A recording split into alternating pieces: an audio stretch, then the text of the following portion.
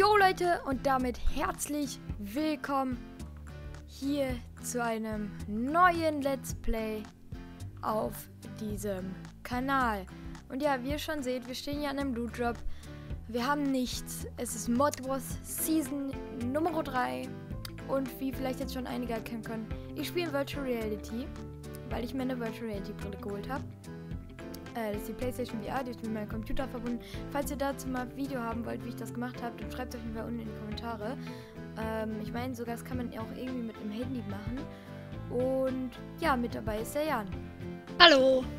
So, und ja, was ist die grundlegende Änderung zwischen Mod Wars Season 2 und Mod Wars Season 3? Ganz einfach, es gibt jetzt eine Schutzphase. Das heißt, die ersten 3 Tage, die man auf dem Server spielt, ist Schutzphase. Außer 2 Tribes erklären sich gegenseitig den Krieg, dann darf man sich angreifen, das muss halt nur abgeklärt sein. So. Außerdem kann man jetzt nicht nur hier auf der Island spielen, sondern auch in Scorched Earth. Hier seht ihr schon, man kann hier nämlich seine Ark-Daten übertragen in so einen Obelisken rein oder in so einen Airdrop und ja, dann sind die im Airdrop gespeichert und die kann man sich dann in Scorched Earth wieder aus dem Airdrop rausholen. Das werden wir auch gleich einmal machen. Ich packe jetzt hier mal das Bett einfach mal rein, würde ich sagen. Und man könnte auch theoretisch hier gezähmte Dinos hochladen und sie dann in der anderen Welt wieder herunterladen.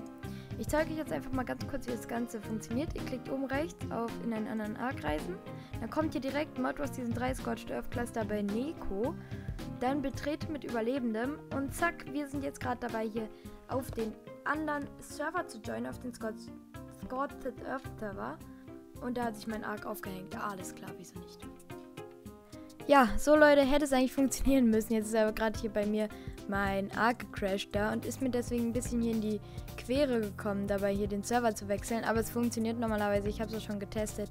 Also ihr könnt da bedenkenfrei einfach auch auf Scorched Earth zocken, ohne dass ihr da irgendwas verliert oder so. Und jetzt, ihr könnt natürlich auch alle Mod-Sachen jetzt mit rübernehmen in die Scorched Earth Welt. Ist gar kein Problem. Zum Beispiel die Upgrade Station oder so. Könnt ihr alles auch da machen. Und ja, ich würde jetzt sagen, das war's hier mit der kleinen Einleitung. Und jetzt viel Spaß mit dem weiteren Video. Ich würde sagen, wir bauen uns jetzt hier erstmal eine Steinbase auf. Ja, ich lade gleich alles GlassMetal. Ja, okay.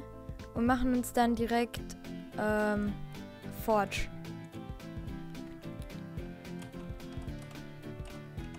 Oder? Was würdest du sagen? Auch als erst die Forge, oder? Ja, schon. Ja, ich finde halt, das ist doof, wenn man dann an jedes das erlaubt und am Ende hat man keine Endgram-Points mehr für wichtigere Sachen. Ja, okay. Ja. Wenn du meinst. Dann machen wir das so. Ein bisschen abspricht. Grundlegende Sache aus dieser Landiere und Waffe halt. Also ich habe jetzt schon 8 Fundamente. Es Auch werden gerade nochmal 3 hergestellt. Also ich habe 12 jetzt gleich. Ja, ich habe 5. Ich würde sagen, wir brauchen 25, ne? Insgesamt.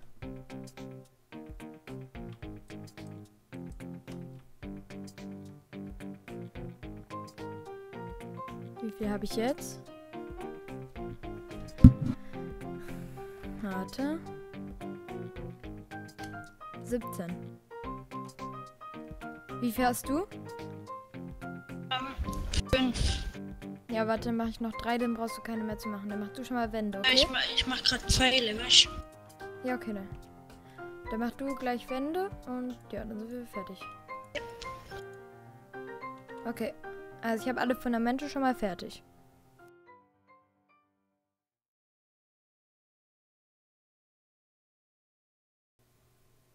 Wow.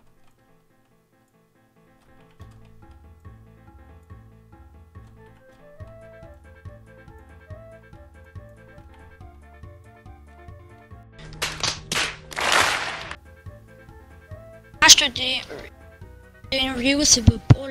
den Reusable Boomerang gemacht? Nee. Wieso? Nee, dann machen jetzt. Dafür braucht man Sand. Mega effektiv. Dafür braucht man Sand. Ah, für den Reusable nicht. Ich habe ihn auch gemacht. Ne? Ja, echt? Ja. Als ob. Ich kann dir einen machen. Der kostet Holz, Fiber und Feuerstein. Das ist ja mega günstig. Hier, komm her, ich droppe dir. Wo denn? Hat hier eingedroppt. Ja, Leute, ihr seht's. Verschiedenste Mods sind ja am Start tatsächlich. Zum Beispiel hier Reusable Boomerang, den kann man jetzt unendlich oft benutzen. Weg.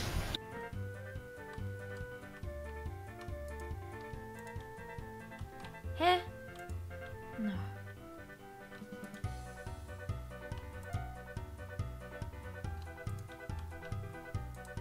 Geh ich ihm weg, oder? Nee, geht eigentlich. Halt, der Stein hier ist im Weg. Komm her.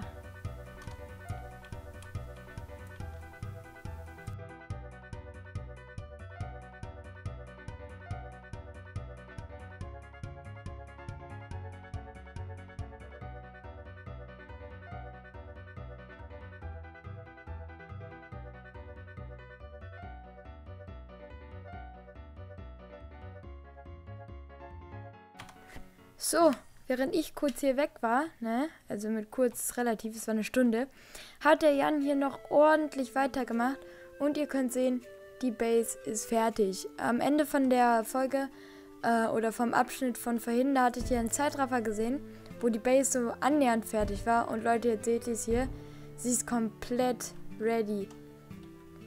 Also natürlich noch nicht im Endstadium, aber schon echt gut ausgebaut. Hier haben wir einige Kisten zum Beispiel, in denen wir auch gut was lagern können. Geordnet. Und sogar geordnet. Ah, alles klar, sehr, sehr cool. Hier ist zum Beispiel Stroh. Hier haben wir Fiber. Alles mögliche schön geordnet. Hier können wir uns so hinsetzen, auf diese Bank hier. Sehr, sehr toll. Ich habe auch jetzt ein Schild bekommen. Danke natürlich, ne? So. Und dann kann man hier später noch hochlaufen, also sogar eine Treppe. Und ich finde auch einfach, das sieht mega cool aus, vor allem hier mit diesem Lagersystem. Erstmal an dieser Stelle Props an den Jan, danke dafür. Und wir gucken uns sonst nochmal hier das ganze Equip an. Wir haben hier eine Full-Lever-Rüstung, ein Wooden Shield, 2 rote Bögen, Leute. Und auch hier nochmal den Reusable Boomerang. Mal hier schön werfen. Sehr, sehr gut. Und dann können wir uns eigentlich direkt nochmal hier auf den Flugi begeben. Denn ich mache natürlich hier auch noch eine... Der Swishy. Wo ist Swishy? Ja. Wo? Eine Dark Gamer. Alter, das ist so cool, mit dieser VR-Brille zu fliegen, ne? Hui! I'm flying! Der läuft mir hinterher die Nudel. Und natürlich spielen auch andere Leute hier mit auf dem Server. Und auch ihr könnt natürlich diese Season wieder mit dabei sein. Link dazu unten in der Videobeschreibung, wie ihr direkt joinen könnt. Und oh, es rückelt gerade ein bisschen bei mir. Ich hoffe, das ist aber nicht allzu schlimm. Was machst du sonst so gerade, Jan? Farmen. Was farmst du? Halt. Okay, warte, dann gehe ich jetzt nochmal eine kleine Runde Metall holen hier. Ich bringe jetzt wieder 600 Heid mit. Wenn ich jetzt hier schon so eine tolle Flugi-Rundführung in Virtual Reality machen kann, kann ich auch gleich Metall mitbringen.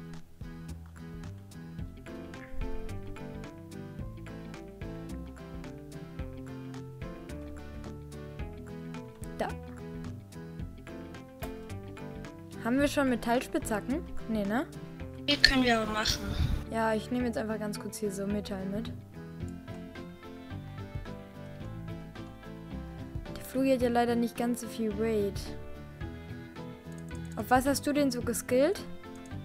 Ich habe erst geguckt, dass er jetzt 1500 Stamina hat. Und dann eigentlich auf Movement. Ja gut, ich bin Müssen wir auf jeden Fall noch schneller machen, weil so haben wir keine guten Chancen in der Drachenschlucht. Denn wir holen uns natürlich auch Wyverns. Wir können ja auch die Tiere aus Scorched Earth hier in diese Welt übertragen und können dann somit auch Wyverns haben. So, ich hole mir ganz kurz hier nochmal das Metall aus dem Flugi und pack das in einen Ofen. So, was kann ich verbrennen? Haben wir Holz oder so? Stroh, ne? Ja, genau. Ich nehme ein bisschen Stroh aus der Strohkiste raus, okay? Natürlich. So, dann verbrennen wir das Ganze hier.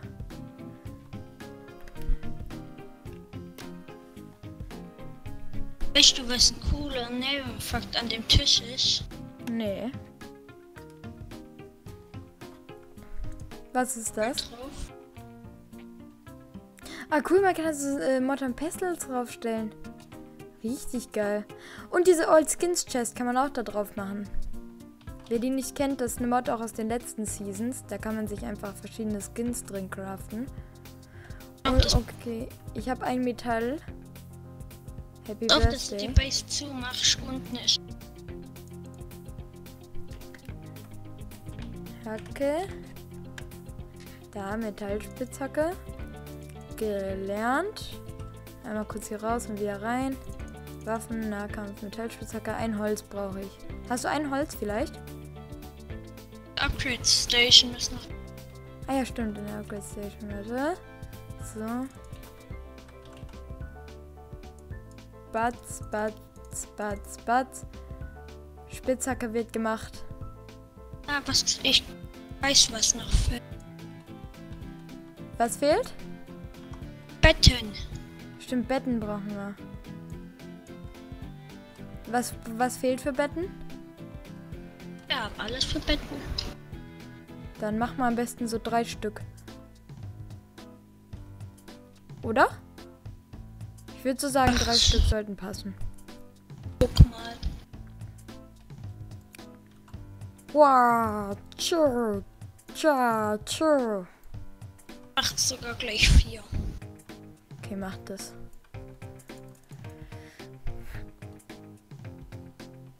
Betten. Die kommen einfach hier hin in die Mitte. Ich würde sie hier hinpacken, neben die Öfen.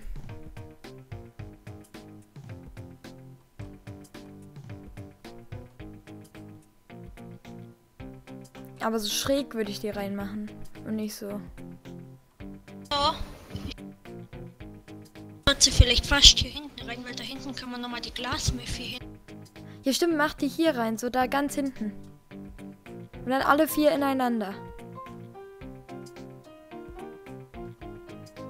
Ja, genau, perfekt. Ist ja richtig cool. Jetzt haben wir sogar noch so einen coolen kleinen Schlafsaal. Und Leute, schreibt mal gerne in die Kommentare, ob es mehr von Virtual Reality geben soll. Ich bin auf jeden Fall dafür. Und ja. Ich würde aber sagen, das war's auch für dieses Video. Ich hoffe, es hat euch gefallen. Wenn ja, gebt den Daumen nach oben. Abonnieren nicht vergessen, um nichts zu verpassen. Schreibt in die Kommentare, wenn ich etwas das nächste Mal verbessern kann. Bis zum nächsten Mal. Ciao.